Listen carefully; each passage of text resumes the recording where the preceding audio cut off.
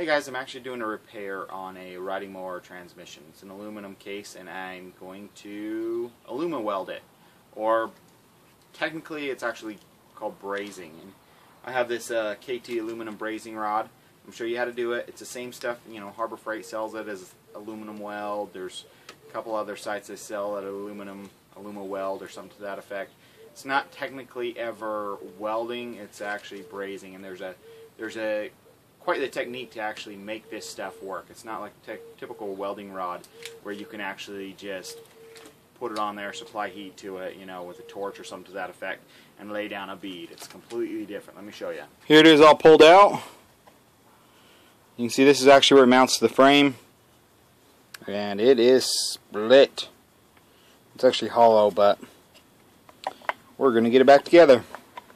So I got it all cleaned up, but I noticed that I actually had a crack starting all the way through here, so I ground it out a little bit, created a channel, and then I ground fresh aluminum around the edges all throughout there. Did the same on the inside. There's another little crack somewhere. Where? Oh, down here. It's starting to crack just a little bit, just on this upper casing. But I have my broken piece ground. I need to hold it to it, and what I'm going to use is I'm just going to use some baling wire. So just happen to have some holes that line up pretty good. So we're just going to put those through, and I'm going to pull it nice and tight with my wire binding tool. If you didn't see me make this in my other video, I'll put the link up here right now, but this will cinch this on here super tight, exactly where it broke, and we'll just lock it in. There we go. That's on there nice and tight, so it'll get a nice good good repair.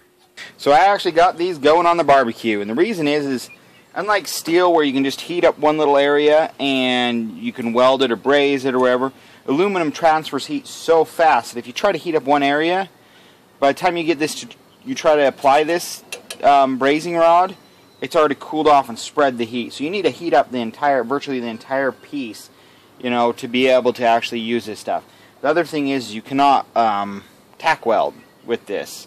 Your pieces need to be where they're going to be, because once you get it up to temperature, you're going to apply this and it's just going to flow, almost like solder or something to that effect. So it's just going to flow out onto it, so you need them held together, or, you know, clamped together, sitting together, or something to that effect. I need to get these up to, you know, the melting point of aluminum is about 1200 degrees Fahrenheit. The melting point of this rod is only about 730 something. But I need to get these up as close to possible. The grill's probably going to get them up to probably about 400 degrees, 500 degrees. And then I'm able to use the torch to get in there and get it the rest of the way. I'm just heating up the whole area until I see this start melting on its own. I'm not without the heat. And then I can, without the heat on it,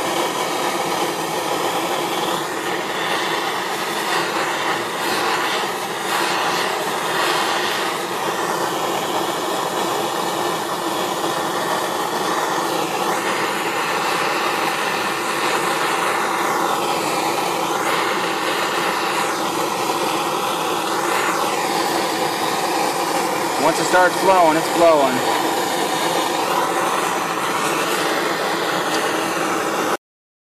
There we go.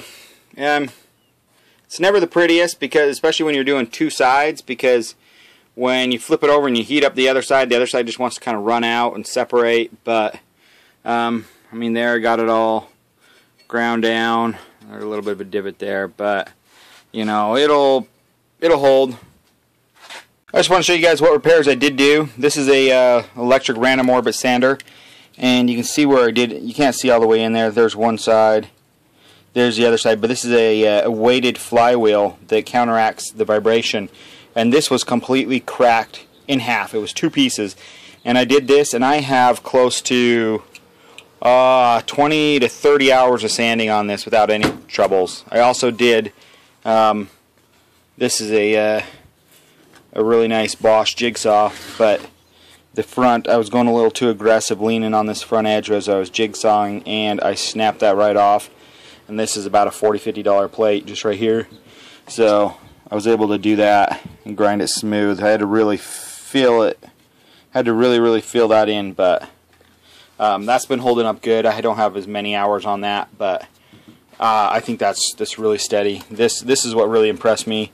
I did not expect this to hold up good, but it has. Well, there you go, guys.